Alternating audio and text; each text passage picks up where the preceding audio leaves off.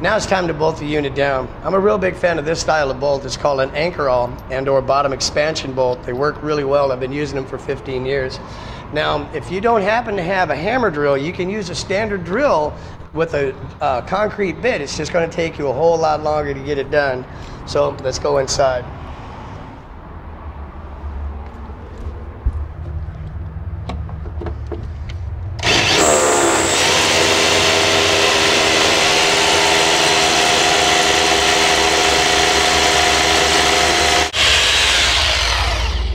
Then of course you want to vacuum the concrete dust up. Makes a much cleaner job. When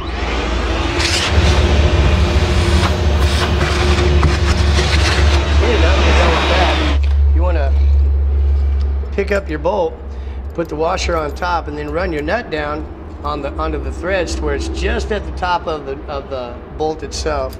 Go ahead and insert that. All right, after you have your bolt inserted, you want to go all the way down. Just give it a good rap with a hammer. Then I've actually used an old bolt so I don't have to be beating up the interior bottom. Just give it a few good ones.